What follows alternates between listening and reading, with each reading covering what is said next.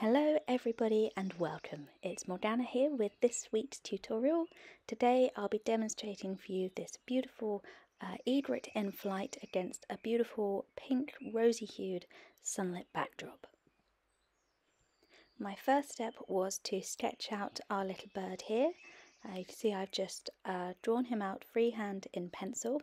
I was working from this particular reference photo which I found online on the website pixabay.com. I'll pop a link in the video description. And then once I had drawn out my bird, I just filled him in with some drawing gum just to protect the white of the paper whilst I'm painting. I use Pebeo drawing gum, but any old masking fluid will do. I also drew in a few sort of reeds and flowers down below to sort of give myself a map of where I want the foliage to be later on. My colours are on screen at the moment. I'll pop a list in the video description down below as well of all my sort of paper, colours, equipment and all of that sort of malarkey. But for now I'm just wetting the paper all over with some clean water because we're going to put in the first background wash, and I want to use wet and wet technique for this. So I want to get that paper nice and wet, and once you've covered it with water, just leave it for a minute or two to settle in. Now I'm just beginning with my first colour. I'm using a large flat wash brush to introduce some really light raw sienna is my first colour, and I'm going to mix this with a pink. I'm using Opera Rose, which is a wonderfully bright and vibrant pink when it's used on its own. Here I'm mixing it with the raw sienna on the paper, which is sort of dulling it down slightly to a much softer, sort of a rosy, almost salmony pink by the end of it. As you'll see, sort of progress of these colours mixing and marrying beautifully on the paper is actually really good fun. So as you can see, I'm just taking the paint from the top left corner and bringing it down towards the bottom right. This is just going to mimic the pattern of the sunbeams I want to come sort of shining in beautifully from that top left side. So I'm keeping my brush strokes going in that direction to just make sure that that's the impression that you get from the paint. And just slowly begin to build up the colour that you want. I started very pale and just slowly sort of layering up the pink and yellow just to get those lovely soft tonal hues that aren't too pale. They still stand up. Because bearing in mind that the egret we're going to paint in is a white bird, our little egret, so he needs a relatively strong background for the lovely white feathers to stand out properly. So while we want this lovely pale sunlit background, I do want a decent amount of colour, which is why you can see I'm adding in a little more pink. You can see, ooh, bumped my little companion there. You can see it's really quite a vibrant pink, but it does soften beautifully with a touch of yellow. Raw sienna is usually my yellow of choice here, but you can use whichever yellow is your favourite. And you can see I'm just reapplying, always keeping my brush strokes from top to bottom just to make sure we get that directionality in the first wash.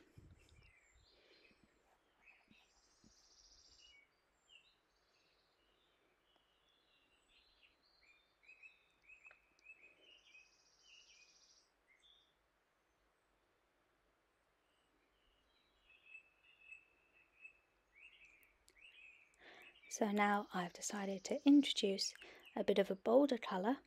I began mapping in the foliage down below before deciding that actually I wanted a stronger colour in the background.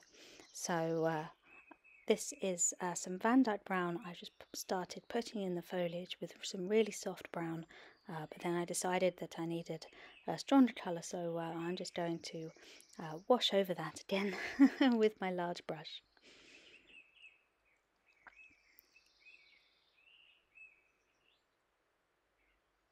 And you can see this is a lovely warm brown that I'm using today. I think tonally it goes really nicely with the combination of the raw sienna and the opera rose pink. They combine really nicely. You can see I've just added a touch of pink there, and it's created this really beautiful soft colour, which actually, you know, they harmonise really well, I think, and they blend really easily as well. And I'm just putting in this darker layer of colour along the sort of bottom of the page, bottom half. So this is going to be the sort of backdrop for our foliage and of course our lovely egret, so I wanted a nice strong colour. Now I've got that background colour in that I'm pleased with, so just using the flat side of the brush again, just map in a little bit of extra background foliage. With the water that is still on the paper, this is just going to soften down and just give a little lovely sort of soft diffused backdrop when time comes to paint in the rest of the leaves and the plants and the reeds.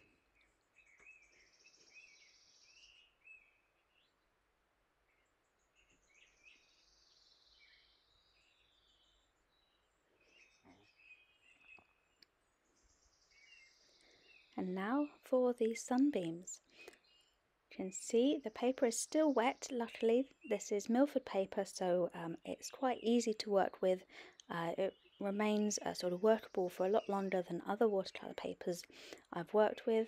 You can see I'm just using the flat brush here to just start pulling some sunbeams down from that top left corner. And basically what I've done is washed off the brush and then dried it to very, very lightly damp with some tissue. So the damp brush is going in, and with the swipes that I'm making, it's actually pulling the paint up and leaving these lovely sort of pale washed out lines. And so we get that lovely impression of the light streaming down from this top corner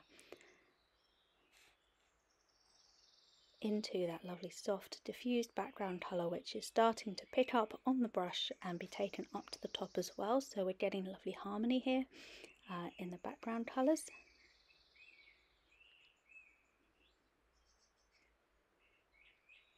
Just after every few strokes of the brush as well, I'm pulling the brush back and drying it off again on the tissue to make sure it doesn't become too sort of waterlogged or stained, and then going back in and creating those lovely soft pale lines again.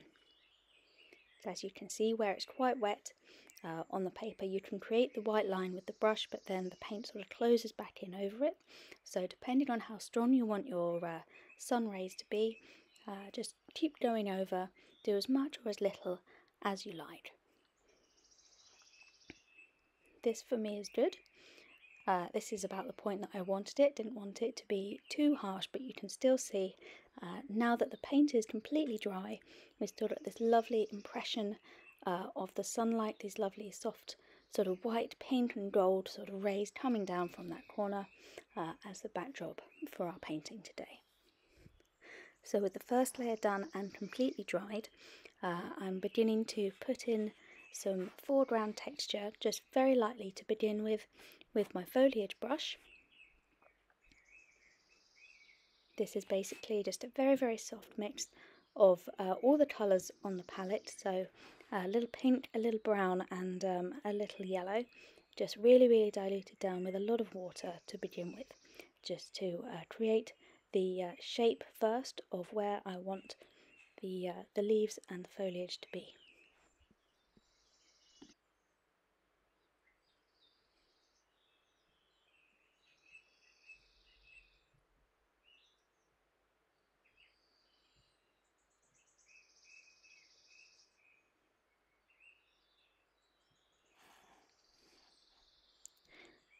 So now I'm just going back over where I've already put down that really, really light texture with the foliage brush, and just beginning to deepen the colour a little bit, taking up a little more colour on my brush, a little stronger colour here with some extra pink and yellow, and just beginning to build up those really soft, natural looking shapes. I'm using my Matthew Palmer tree and texture brush here, but of course use whichever brush you like, whatever you have. A stippling brush or something like that would also work well here, just to create those sort of soft, fluffy looking almost textures. We're just going to build up some really lovely loose foliage down the bottom of the page here.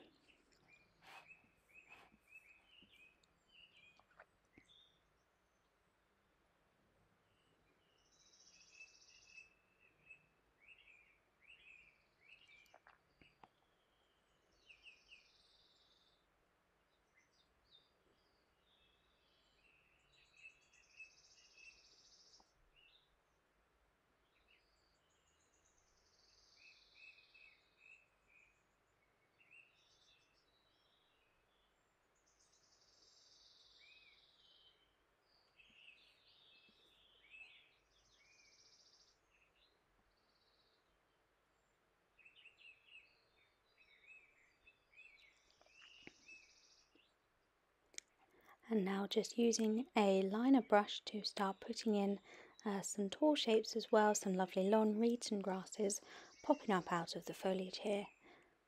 I'm using a Pro Art synthetic sword liner for this because it's one of my favourite brushes at the moment, but of course a small sort of round brush or even a narrow flat brush here would work just as well, or a mop brush with you just want something with a nice delicate point, or a rigger brush as well, one of those very long thin ones would also work perfectly.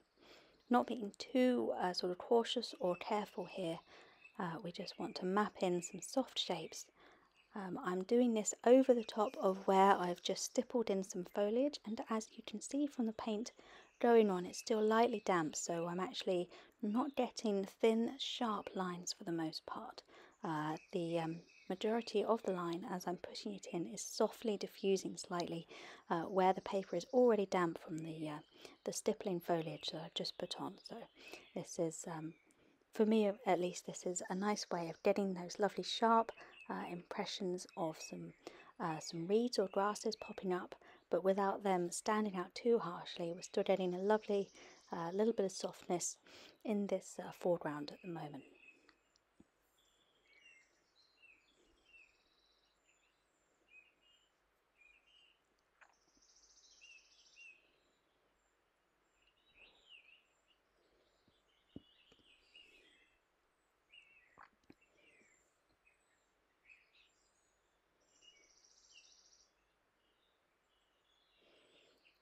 And if you're worried about having a bit too much dark paint on there, you can just dab, as you can see there, with a tissue, just gently. It will lift up excess water and any heavy excess paint that you've got on there. But only dab lightly, otherwise if you press very hard with the tissue, then you may end up taking up quite a lot of paint and leaving sort of a white space underneath, which obviously can work to your advantage in certain cases, but that's not the effect I was looking for today. With the tissue just dabbing up a little bit of excess water there before putting on some more paint. You can see how I've been working through from light to dark colours here. I'm using a slightly stronger concentration of colour. This is Van Dyke Brown mixed again with just a touch of pink to soften it. And I'm just beginning to put in this really strikingly dark foliage. Basically all we're going to do here along the bottom of the paper is just to begin building up a really dense but natural looking selection of grasses and natural looking loose foliage, just to create essentially this lovely soft backdrop for our beautiful flying bird.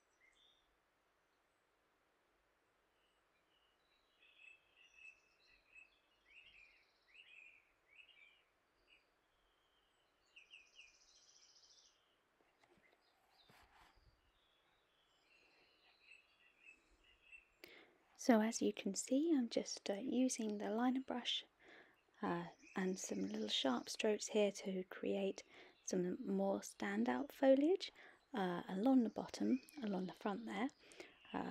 That central one did spread a little bit too much for my liking, so I've just dabbed out some of the excess paint with a tissue off camera. Hopefully you can see the difference there, but I've dried that off. Rather than waiting for it to dry, I did give it a little blast with my hairdryer just to encourage the drying process. And now I'm back with the stippling brush and some more Van Dyke Brown, and you can see I'm not only stippling but I'm actually using the brush to sweep upwards in these sort of short, fairly dramatic strokes to get some more different textures in there. Basically just want a nice variety of interesting textures so that when you look at this foreground it does look like a natural sort of jumble of beautiful plants and foliage, rather than something that's been sort of laboriously put in and looks too sort of regimented.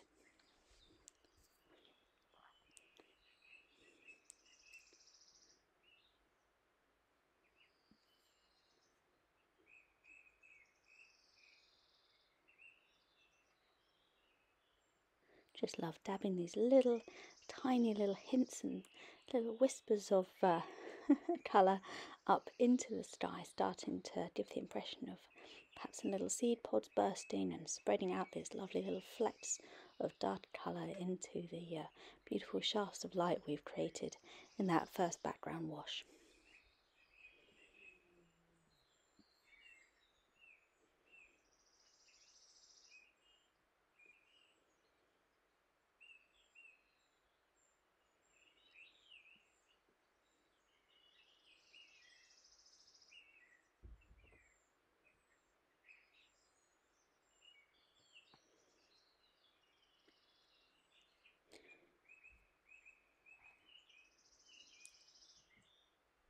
So as you can see, I've layered up a slightly darker colour, and the name of the game is layering at the moment. You can do as much or as little as you like. This is something that I really like doing with these demonstrations. Is obviously this is how I painted this particular painting, but watching these techniques you can pick and choose which ones you actually use in your own work.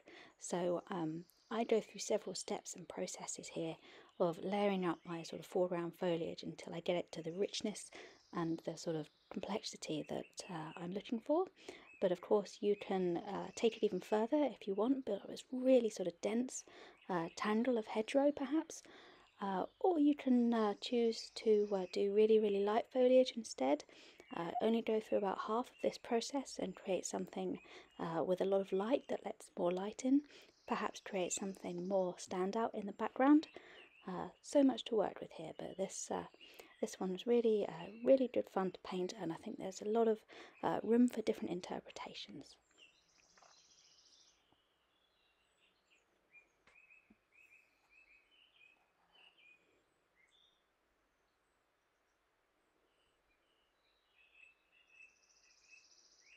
The colour scheme as well could be, you know, there's room for interpretation there. I'm really enjoying this sort of lovely soft sort of rose tinted colour palette at the moment, which the Opera Rose has given the painting. But of course you could change this to sort of a clear dawn sort of palette of blues and golds and greens. You could do anything you like. But for now what I'm going to do is remove the masking fluid. So I've completely dried off everything on the painting at the moment is dry. I've given it another blast with the hairdryer off camera, and now I'm just using my fingertips to begin rubbing off the bottom part of the masking fluid where I've put it in for the foliage. You can see there we've got these lovely white patterns emerging. I've left the bird for now because I'm going to focus on him later. I've also had to put another strip of masking tape along the bottom of my painting because I started inadvertently lifting that up a bit, so I just taped it back over and down. And now all I'm going to do is add a little bit of detail to where I've lifted up the masking fluid and left these lovely white outlines. They're very beautiful, I think, but they also look slightly out of place, because obviously they're laying on top of these layers and layers of foliage that we've already put in. So what I'm going to do now is use my liner brush again and some more Van Dyke Brown, but of course you could use a fine detail brush or a round brush, something like that, to just start adding a little bit of texture in and around these white lines.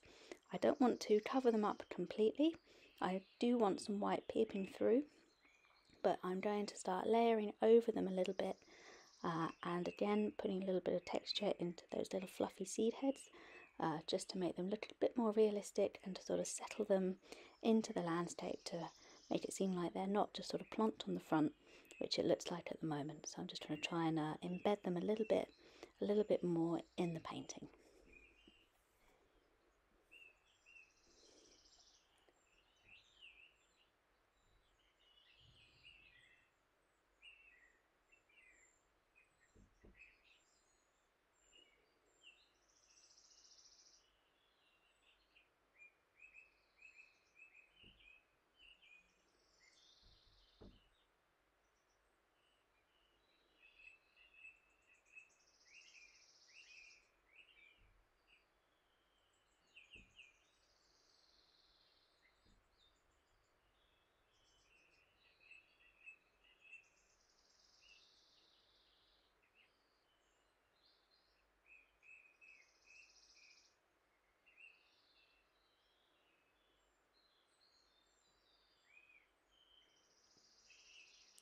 So now I'm happy with the foreground.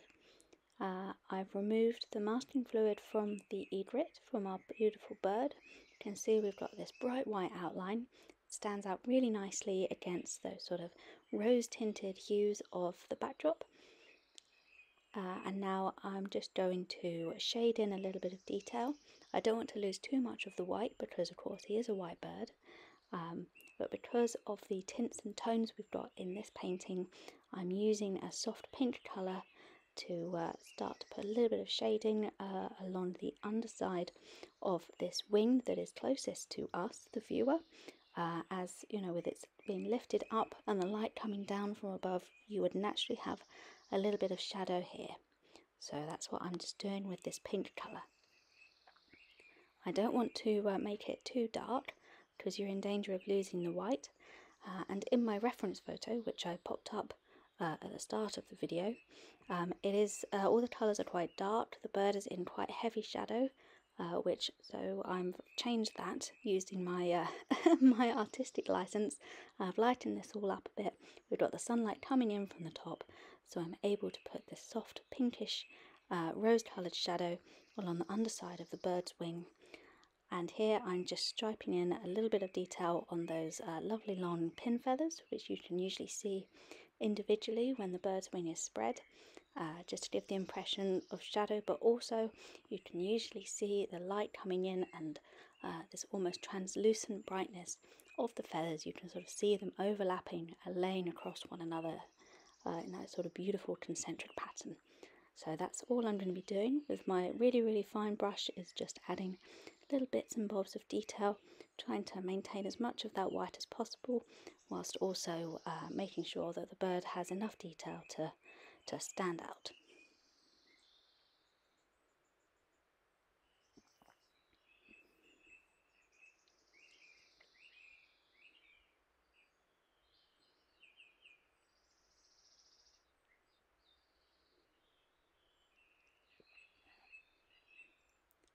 And I'm using lamp black to fill in the leg detail, and I'll be using it for the dark coloured beak as well, and the eye. This again you will need your finest brush for, finest and most delicate, or if you are uncomfortable with using a brush to do something this sort of delicate, such as the eye of a very small bird, you could always use an ink pen or a sort of a smudge proof fine liner instead. Something like that would work equally well, I think.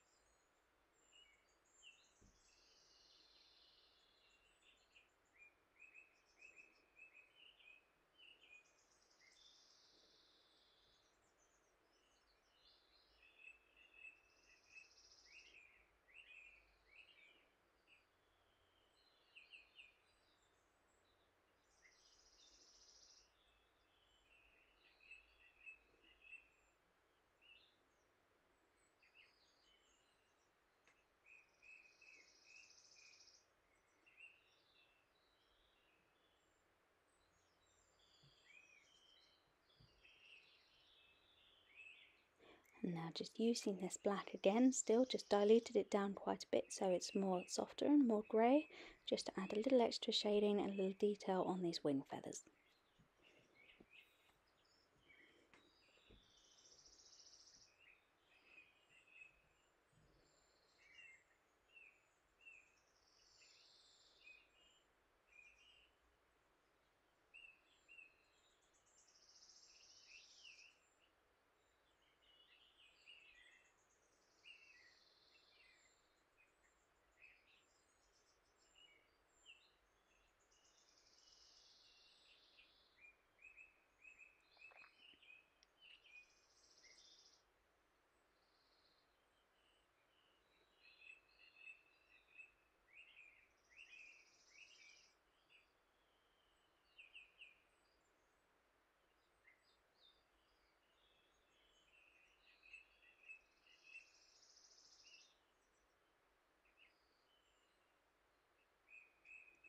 So now I'm just going to add some final touches using some opaque white gouache.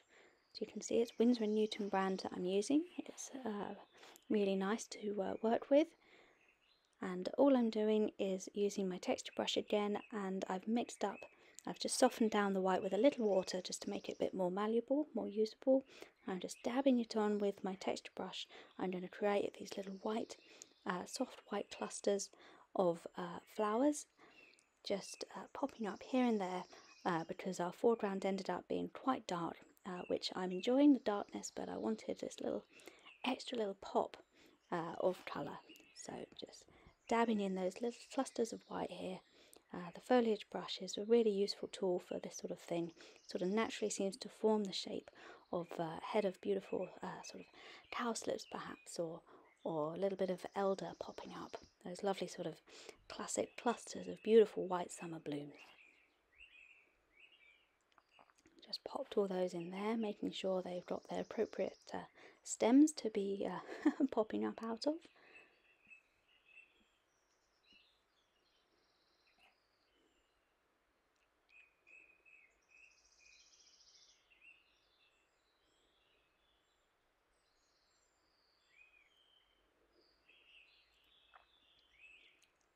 And now, as an extra little finishing touch, I'm adding some splatter detail using the fan brush. I've dipped it in some quite loose paint, and I'm just tapping it against the handle of another paintbrush and creating these lovely splatters up the page. I'm doing some brown splatters first. This is just, for me, I love this. I love this impression that this foliage here is releasing some seeds, perhaps. Some lovely fluffy little seeds into the atmosphere. They're sort of glinting against that sunlight coming down, and just lifting up. I think it gives it that lovely little extra touch of atmosphere. I'm also splattering on some white, it looks quite bright at the moment, but because I've mixed it with a little bit of extra water, it's going to dull down slightly. I also mixed the white with a little bit of the last little bit of pink on my palette and decided to splatter that onto for good measure. Just love it when you see, if you're out in nature and you can see sort of little motes of dust or seeds, or perhaps little insects rising up, caught glittering in the sunlight. That's the impression we're just trying to give here with this last little detail. So here we are with the finished painting. I hope you love it as much as I do. I really enjoyed painting this. I particularly am going to be making a note of this colour combination for future use, as I think they all work really well together. So thank you everybody for watching. I really appreciate you if you're here. Please leave a like or subscribe to my channel if you're new. I'd love to have you around. Please also feel free to check out my Patreon page, which I will link below, for loads of extra videos, a whole dump of reference photos that you can use for your own artwork, all sorts of good stuff. So thank you again everybody for watching. I hope you have a lovely rest of the day, wherever you are and whatever you're up to, and I'll see you all again in the next video.